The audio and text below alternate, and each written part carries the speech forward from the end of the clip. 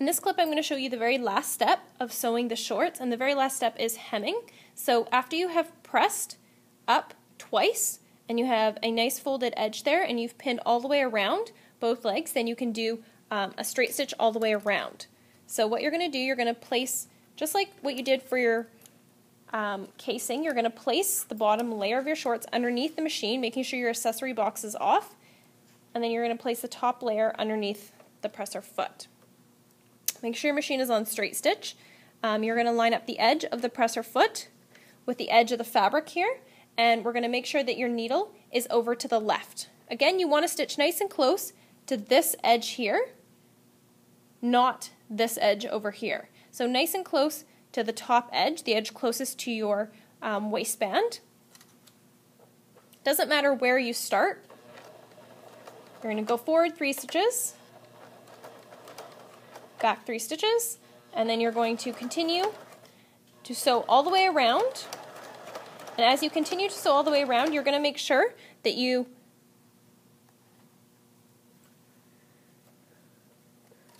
I think it's caught there, so let me just cut that.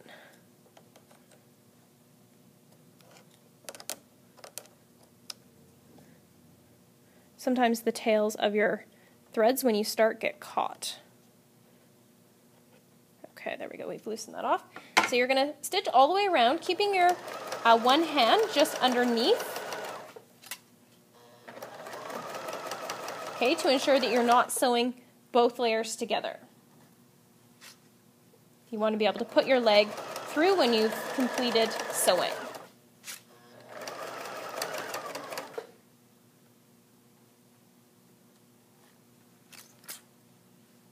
Now, unlike the waistband, you don't need to, or unlike your waistband casing, you don't need to leave a hole. You will not be inserting any elastic in the hem. So you're going to continue to sew all the way around until you get to your original stitching.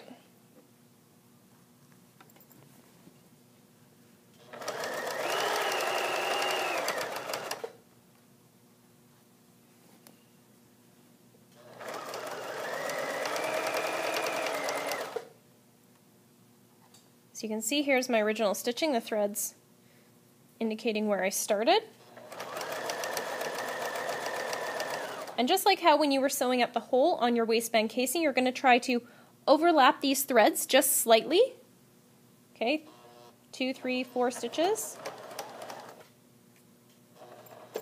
Use your hand wheel to control so that you stitch right on top of the original stitches, and then it looks like you went smoothly around. Okay, so after you've overlapped about 3 stitches, you can stop, snip your threads. You're going to do exactly the same thing on your other, on the other side. And then once you have both sides sewn, you should be able to flip them inside out. Now I haven't sewn the other side yet, but flip them inside out. And if you have any extra threads, your last step is just to trim off your threads so your garment looks nicely polished and finished. Congratulations, you've just finished your shorts.